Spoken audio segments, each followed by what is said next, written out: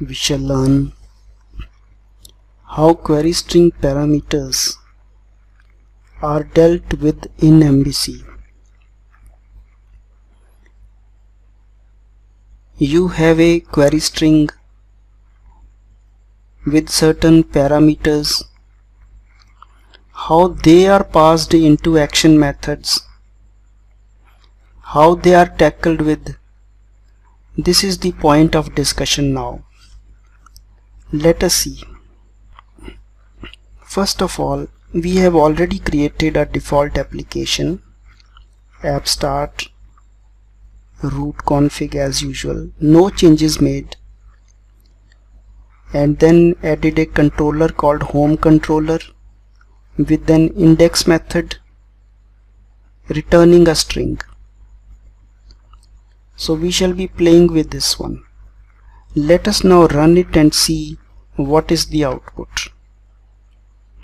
It is simply returning the string hello world as we have typed in the action method. So the question is, if a user passes parameters in query string, what happens to them? Can they be accessed through the action? How should we access them? Let us see.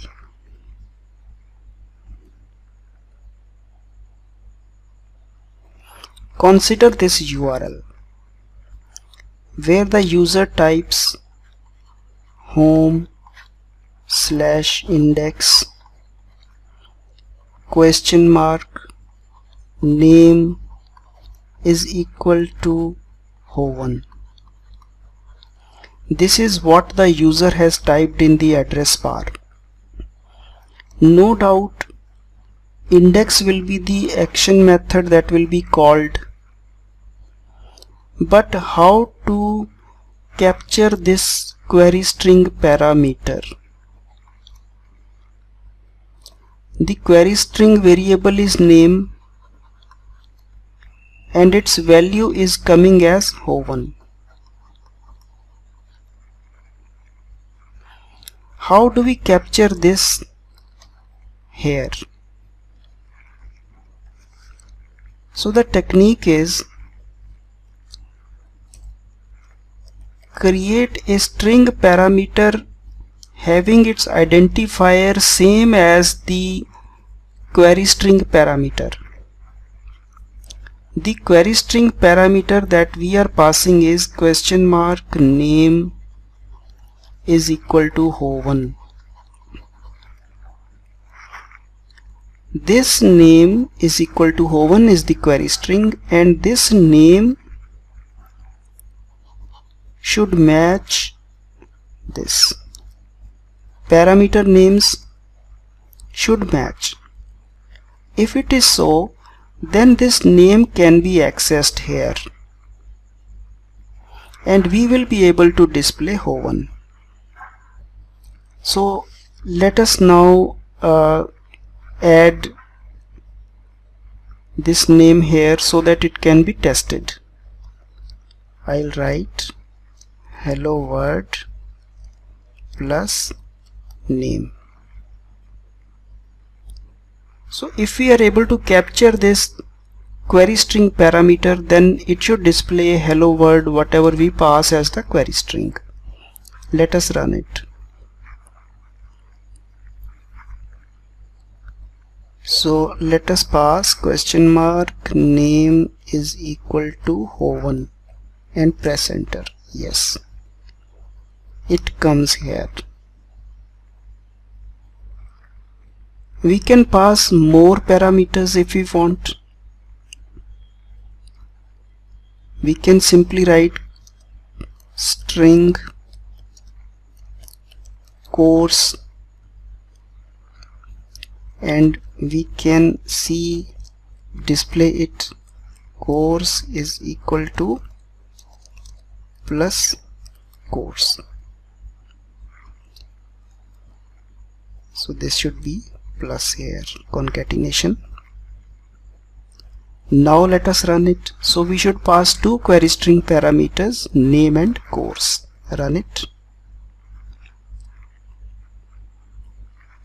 question mark, name is Hoven, and course is equal to MVC.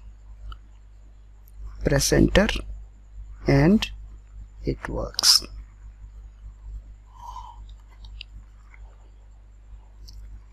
So the technique is to pass the parameters in query string as usual, and course is equal to MVC. These parameters directly are passed into the action method parameters. From there they can be accessed and you can do whatever you want. So as an exercise, you can try doing this. Pass two parameters